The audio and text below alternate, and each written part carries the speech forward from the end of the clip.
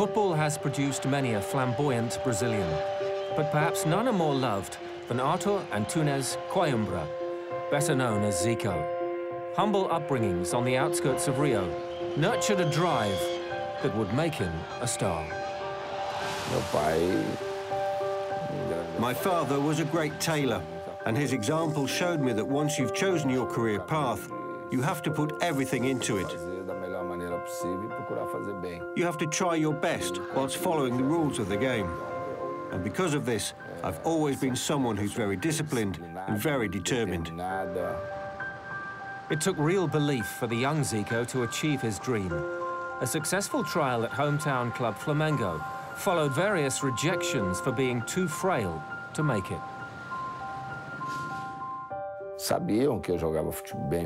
They knew that I could play good football, but they thought I was too thin, too small to take a gamble on. So it was decided that I'd need to do some strengthening work to build up my muscles and to bulk up. And that's what I did. Flamengo's faith would be rewarded. Zico led the Rio club to new heights. I had difficulties cementing my place in the first team. I would go back and forth from the youth squad. But after I played as a number 10 with Flamengo, I didn't look back and will build my career at the club. In a short space of time, we managed to win more titles for Flamengo than the club had won in its entire history. Brazilian football felt like it was on a roll. And at the 1982 FIFA World Cup in Spain, hope was strong for the Seleção, who hadn't won the tournament in 12 years. Expectations were high because we've been doing well, playing some great football.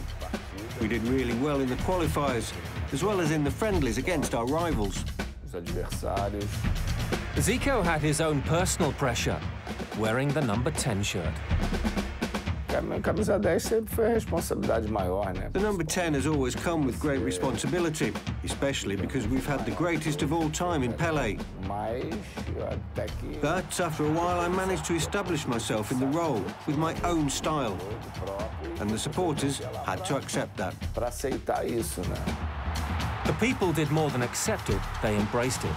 3 goals in the opening phase of the World Cup quickly established Flamengo's leading man as Brazil's orchestrator. The fulcrum of a side that captured the world's imagination with their brilliant football.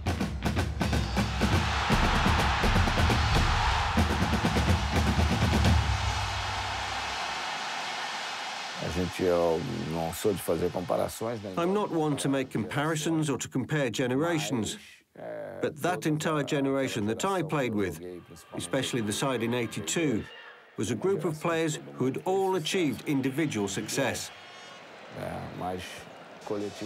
We didn't manage to achieve great results as a group, but people thanked us for the football that we played, and that was really nice. It was a team that left its mark, despite not winning a World Cup. It's something we've seen with other teams as well, like Holland in '74 and Hungary in '54.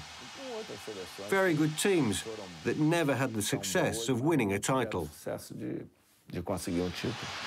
For Zico, that World Cup success remained elusive.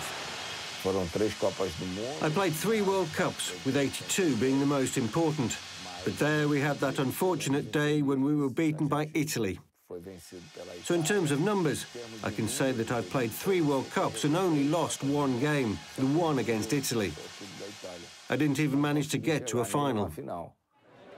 In 1994, Zico brought the curtain down on a glittering career that saw 48 goals for Brazil, 509 for Flamengo.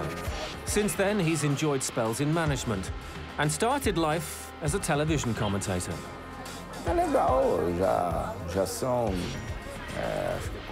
It's fun. I've been doing it for 4 or 5 years. It's a new way to broadcast football, so I really enjoy doing it. We're able to work inside the stadiums, which is much better than watching from a studio. It's totally different. You watch football in a different way, and you can pass that perspective of the game on to the fans. For Brazil, the road to redemption after a disastrous 2014 World Cup continues. And Zico is keeping a close eye on the current squad as they continue that recovery in the 2018 World Cup qualifiers. They have good players, they have a good team, but it needs to go back to a Brazilian way of playing football. We've seen what happened in past World Cups, where we've played a more European style. It's ended in disappointment. So they can play in Europe, but they mustn't forget what Brazilian football is all about.